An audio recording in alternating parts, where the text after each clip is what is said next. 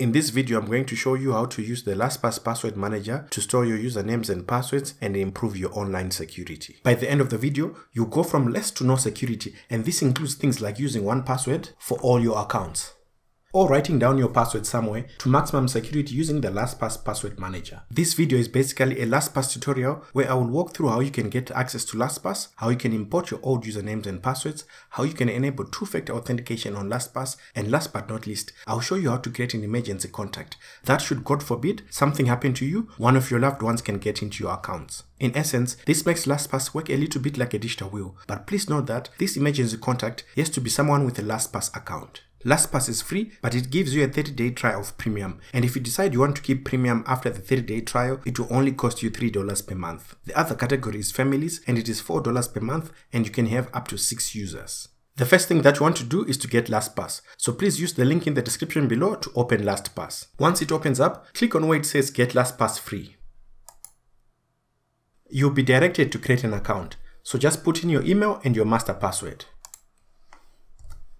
The master password is the only password you ever have to remember, and it has to be 12 characters long. The other requirements are that you need to have a number, at least one lowercase letter, and at least one uppercase letter. The best way to come up with a secure master password is to use a passphrase. So something like, I sleep at 12.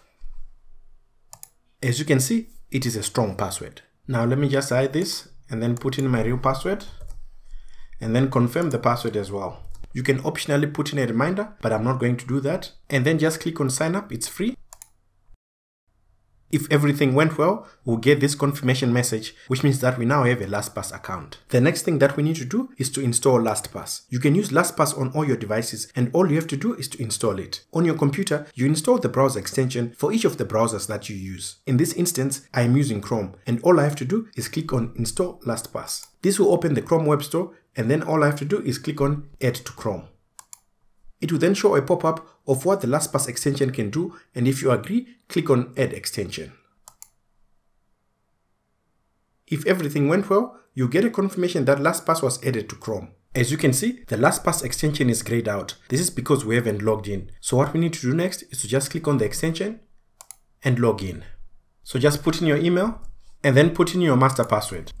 You can keep remember email checked so that the next time you log into LastPass, it will automatically put in your email. Then click on login to log in. Notice here that the LastPass extension is no longer grayed out, but is now red because we've logged in. Let me just close these other tabs that we're no longer using. Usually when you log in, it takes you straight to the vault, but as you can see in this case, it didn't. So all you have to do is just click on the extension and then click on Open My Vault. This will open the vault for you. At the top, you've got an option for a Show Me Around tutorial. I'm gonna click on later, but if you want to see the tutorial, you can click Show Me Around, and if you never wanna see the tutorial, you can click on Never. Now we need to add passwords to LastPass, and by doing so, we'll never have to remember a password because that's what LastPass will do for us. There are basically 3 ways to add passwords to LastPass. The first one is a manual process, and you do it by clicking Add Item at the bottom. When you hover Add Item, the option for Add New Folder will come up. You can use this option if you want to group passwords together. I'm not going to do that, and I'll just click on Add Item.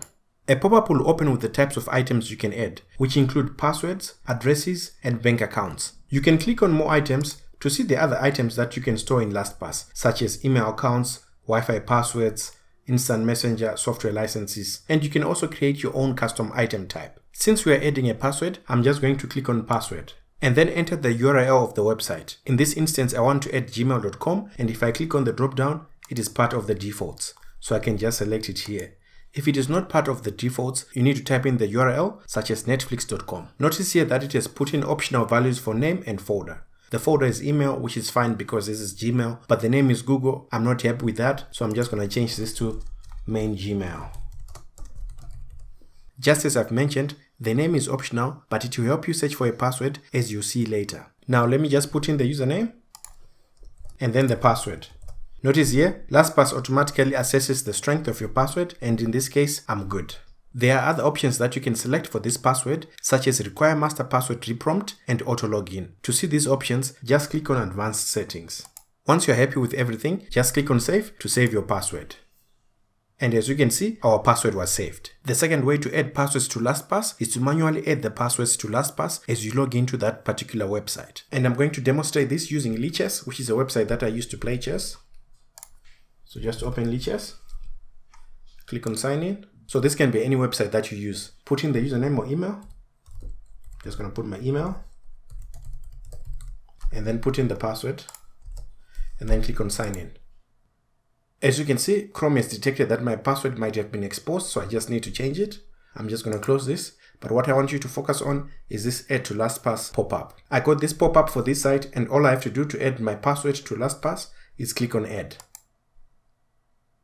And if I go back to the vault and just refresh, you can see I now have Lichess saved. So this is the second way to add passwords to LastPass. So let me go back to Lichess and then sign out.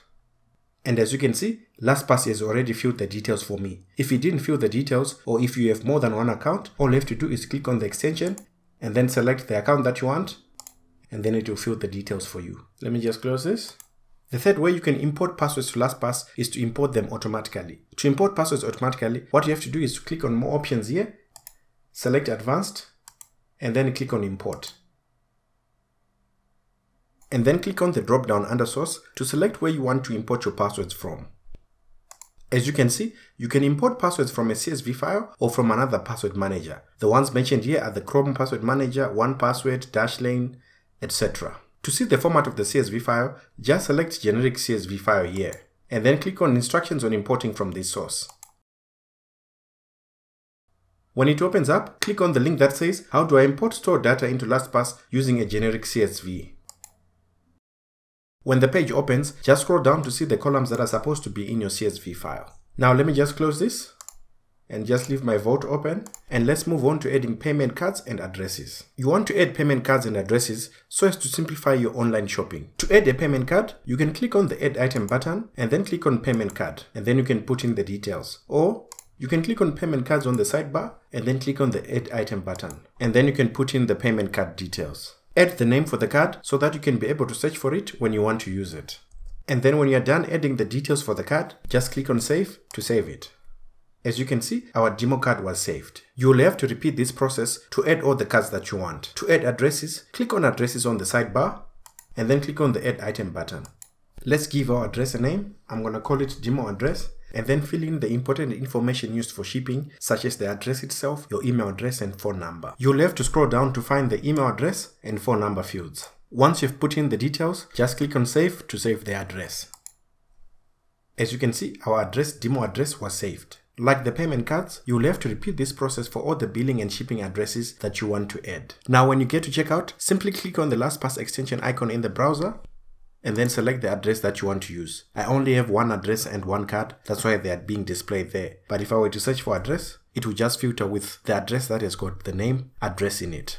Notice here that these fields are not filled, and then when I select the demo address, it then autofills the fields. This is how LastPass can simplify your online shopping. Let me just close this and go into question time. What do you think happens if you forget your master password? Please let me know in the comments below and watch until the end for the answer. Next up is enabling LastPass two-factor authentication. Enabling two-factor authentication, also called 2FA, adds an extra layer of security to your LastPass account. Once two-factor authentication is enabled, on top of a username and master password, you will also need to enter a code. This means that even if your master password is compromised, the thief would also need to get your phone to get into your LastPass account. To enable two-factor authentication, click on account settings on the sidebar and then select multi-factor options. Once it opens up, select the multi-factor option that you want to use. I'm going to use Google Authenticator as I already have it on my phone, but you are free to choose any other option. So just click on this pencil edit thing on Google Authenticator or the choice of your multi-factor option, and then once it opens up, change enabled from no to yes. You can then either scan the barcode or enter the private key. I'm going to use the private key, so click on view alongside the private key and then enter your master password. Click on continue and then the private key will be displayed to you. Then open Google Authenticator and add LastPass using the private key. Once done, click on OK and then click on update. Re-enter the master password and then click on continue. It will then ask you to enter the code on Google Authenticator to verify that everything is set up correctly. So just put in the code that is on Google Authenticator and then click on OK. If everything went fine, you get a confirmation saying settings updated and then just click on OK. As you can see, Google Authenticator is now enabled. Let me just close this. And now, last but not least, let us set up emergency access. As I said before, emergency access allows close family or friends to access your LastPass account in the event of a crisis or emergency. To set up emergency access, click emergency access on the sidebar. And as you can see, emergency access is a premium feature and you have to upgrade to get it. I cover upgrading and the full process of setting up the emergency access in the next video. Now to answer the question, if you forget your master password for your LastPass account, you can regain access to your account by using the mobile account recovery for iOS or Android, a password hint, a recovery one-time password, SMS recovery, or reverting to an old password. To make sure that you have SMS recovery, click on account settings on the sidebar and then scroll down to SMS account recovery. So I'm just going to close this, click on account settings. Then I'm just going to scroll down to SMS account recovery. As you can see, it says not set. So what you need to do is to click on update phone. When it opens up, just click on add number, re-enter your LastPass master password, and then click on continue. Choose your country code and then put in your number, and then click on send test code. You should receive an SMS on your phone with a code that you just need to put in there. So put in the verification code and then click on verify. And as you can see, our phone number has been verified. If you like this video, please hit the like button and subscribe to the channel to support us. In the next videos, I'll show you how to install LastPass on a mobile device as well as other features that I didn't cover in this video. Thanks for watching and I'll catch you in the next one.